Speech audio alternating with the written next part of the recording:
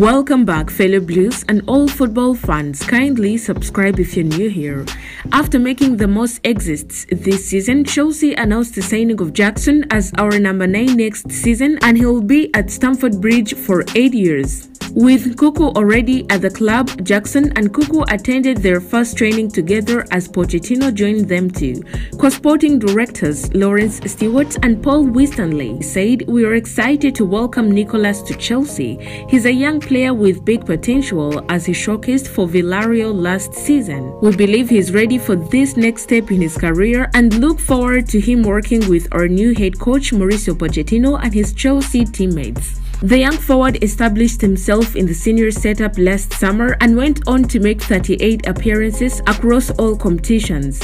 He ended the campaign as La Liga's informed player, scoring 9 goals in the final 8 matches of the season and winning the Player of the Month award for May. Since the departure of Diego Costa more than 5 years ago, Chelsea have signed a plethora of strikers but failed to find the one who converted the promise into a high amount of goals in blue shirts. Jackson becomes the club's latest try to get a number 9 who can form a good partnership with others in the final third and score a ton of goals for the team. He's a quick player with strong physical attributes and a good eye for goal. It remains to be seen how Mauricio Pochettino deploys him in his system and if he will have to patiently wait for his chance like David Fofana has since his January move.